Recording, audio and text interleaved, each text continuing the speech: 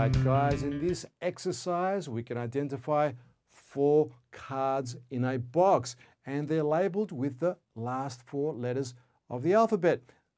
W, X, Y, and Z. I'm going to grab that box right now. Okay, inside that box, here are the cards.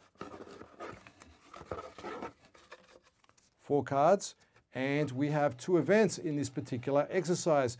Event number 1 is one card is drawn at random and then not replaced, and then another card is drawn at random and not replaced. So this is a compound event, 2-stage event, and we can actually represent this in a favorable way, and that is by using a probability tree diagrams. Now let's go through it. We're going to take 4 simple and straightforward steps. Step number 1 is I'm going to draw up and show you how to put together a probability tree diagram. Step number 2, we're going to identify the favorable outcomes based on the criteria of the question. Step number 3, we're going to write out the probability equation. And finally, we're going to slot and substitute those probabilities into the equation and come up with that final answer. So stay tuned. I'm about to show you how to put together that probability tree, and as a bonus, I'm going to show you 2 ways to come up with the answer from the same exact probability tree. So stay tuned. I'll be right back.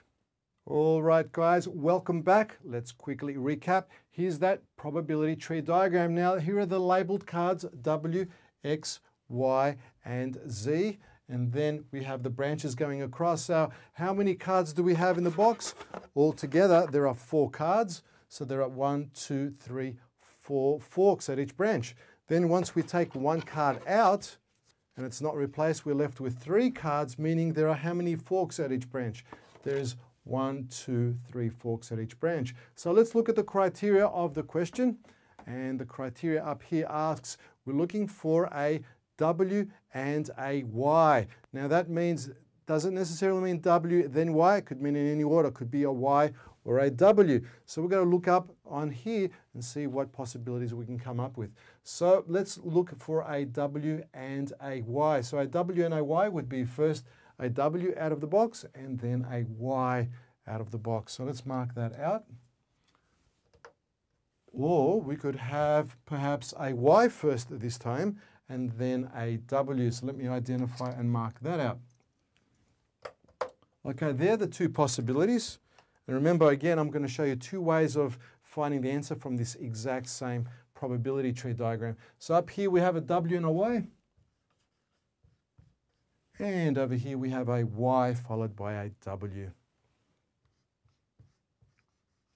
Okay, there's our favorable outcomes. As we indicated, we're going to mark up. Now let's label all the relative fractions of each probability. Since we have 1, 2, 3, 4 cards, the chance of picking any one of those cards at the first event is what? It's 1 chance out of 4, isn't it? So let's write that up. 1 out of 4. 1 out of 4. Once we pick that one at the second event, what's the chance of picking a card now? It's going to be 1 chance out of only 3, as the sample space has shrunk. So let's write that up. 1 out of 3.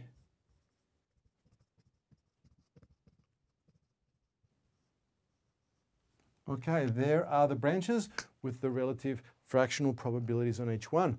So now let's write up that probability equation. So we're looking for the probability of W and a Y. So let's write that up first.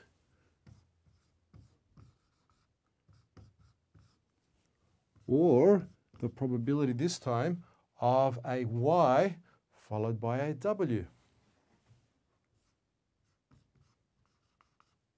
Okay, that's our equation. Let's work out each one. So what do we have? Well, we have the first one, which is WY.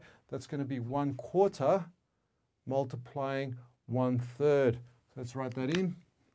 1/4. Or we could have a Y and a W. A Y, which is 1/4, and a W, which is 1/3.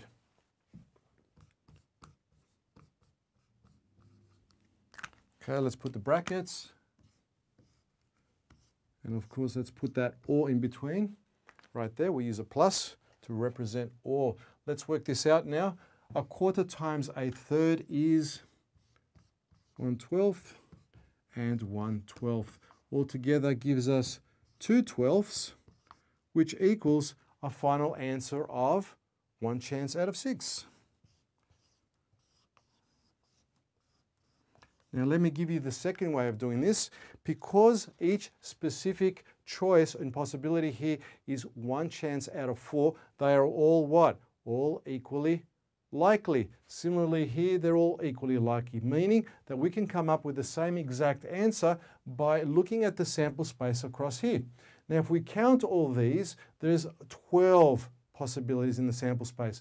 1, 2, 3, 4, 5, 6, 7, 8, 9, 10, 12. 12 possibilities, and the favorable outcomes from the criteria of the question are the W and the Y, which is 1, and the Y and the W, which is 2. So that again is 2 chances out of 12. So that would be 2 out of 12, which gives us the same answer, 1 chance out of 6.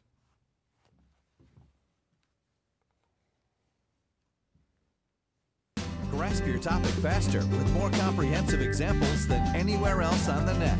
Plus, ultra-sharp graphs and diagrams. And VividMath, just press play and start learning your way.